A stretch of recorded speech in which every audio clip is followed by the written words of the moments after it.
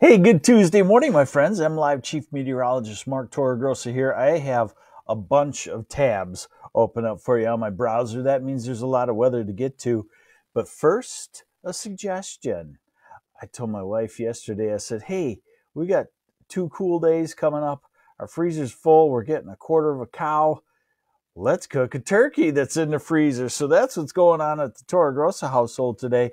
And today and tomorrow will be good days to cook something in the oven. You know, we got real hot and you said, oh, we got to go to all grilling, which that's not bad either. But now you can cook something if you want to. All right, let's get started here. A lot of places in Michigan, most of Michigan has beautiful sunshine this morning. A couple little patches of clouds around the Traverse City, Cadillac area and up across the UP, but otherwise looking at sunshine locally across the state. Now, my headline says that Wednesday's rain is coming together for a little more widespread of rain. I wouldn't call it a heavy rain. I would call it a chilly soaker in some places, and I'll show you where. So you see the clouds out and through the central plains. That's the storm system that is heading this way for tomorrow. And I emphasized this yesterday. We're in a regular storm pattern now. So we have a rain tomorrow.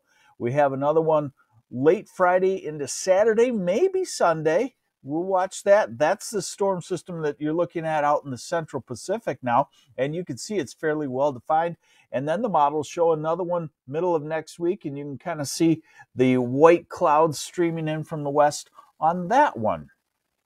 Hey, good morning to a few folks. Good morning, Holland. Susan Pendergrass. Been a while since my wife and I have been to Holland. We need to get there.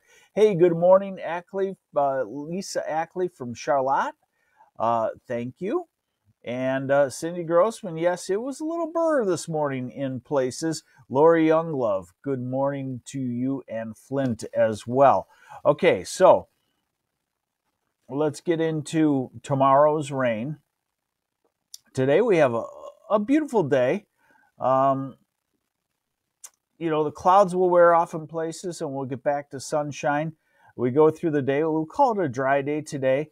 And then we go into tonight. This is 4, 5, 6 in the morning tomorrow.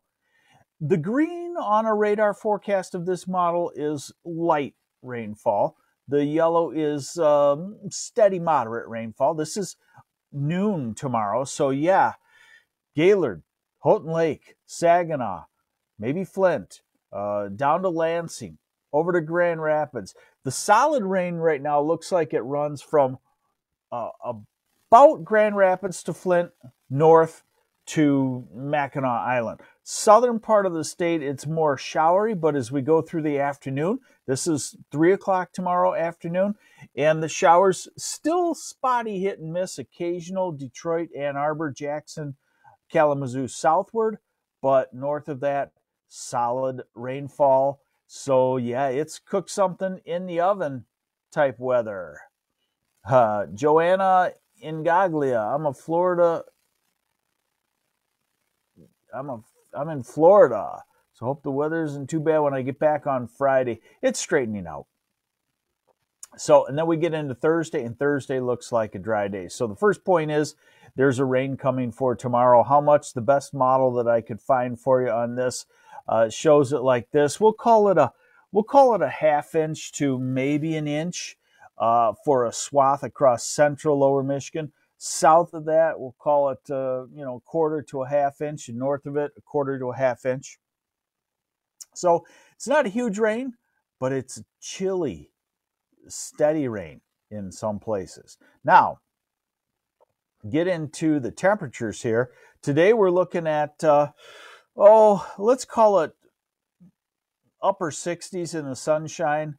Northern lower could be quite a bit cooler in the 50s. Now tomorrow with the clouds and the showers around, everybody struggles to hit 60 degrees, and a lot of central Michigan, Saginaw, Bay City, Midland, Mount Pleasant, Alma, Grand Rapids, Big Rapids, you spend the day in the 50s and damp.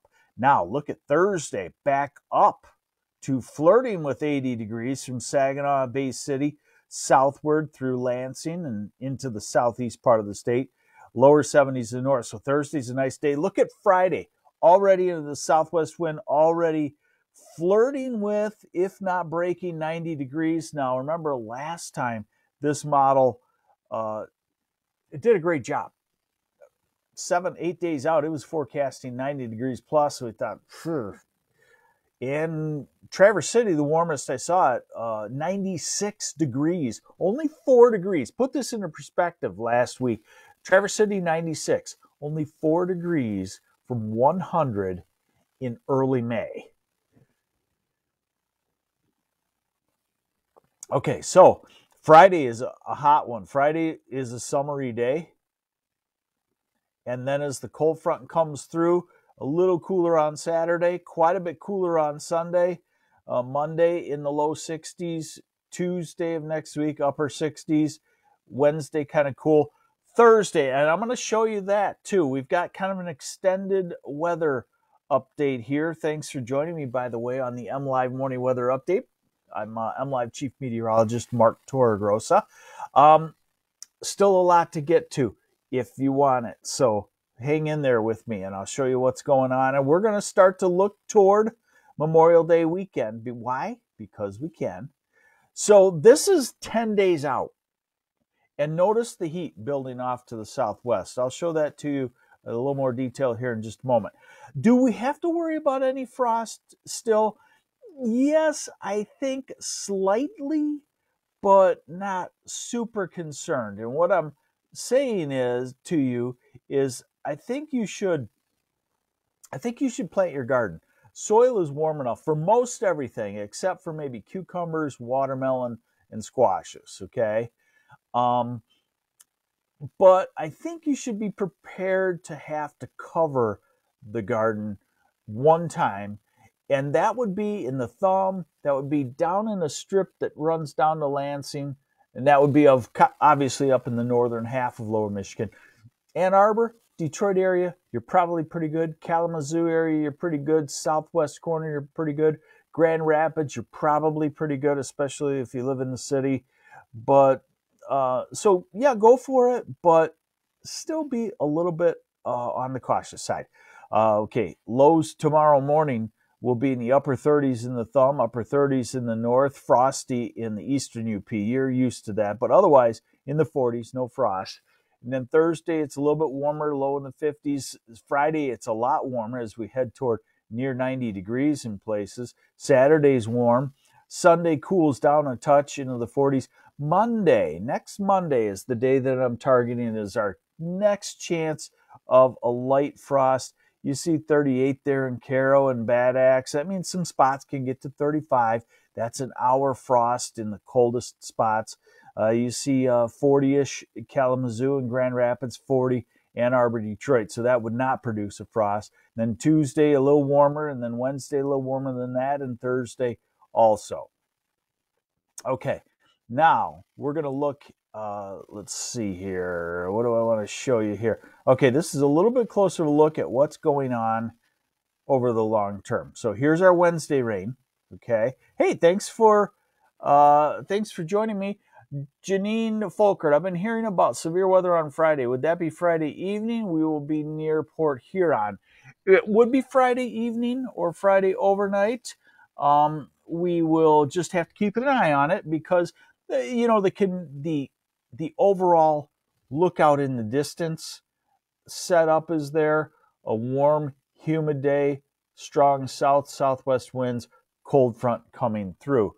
But if it comes through at night, a lot of times those storms really weaken here in Michigan. But we'll keep an eye on it for you. So this is what you're talking about right here. This model has actually slowed the front down. This would be Friday night, Friday overnight, we call it.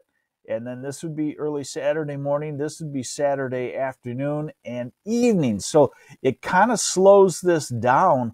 Also, the theory that the warmth is starting to take over the cold because, you know, when the cold is dominant, the cold fronts race right on through. But as summer progresses, the cold fronts have a tougher time and they get stalled.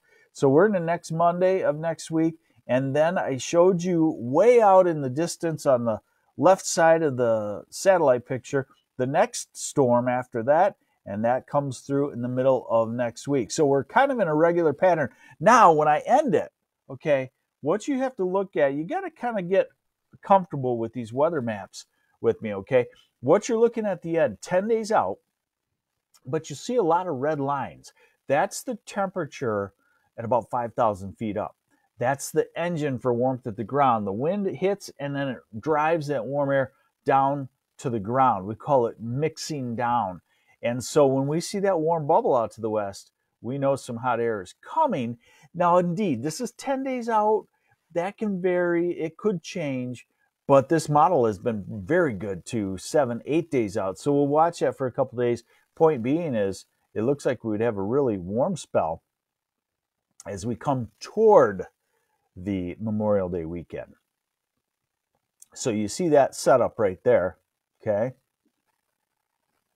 And now I go a little bit wider for you out at 10 days. I just want you to see, if you look in Iowa, you look in Nebraska, you see a red line with a 24 on it. You see a red line with a 26.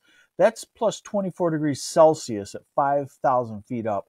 That turns into 95 to 100 degrees out there. And look at where it's pointed.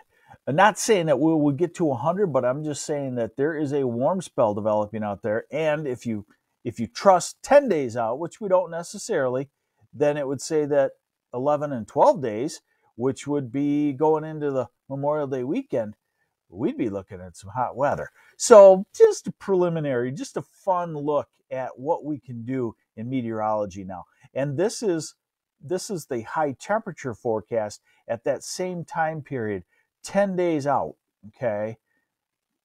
That would be, let's see, Thursday, May 26th.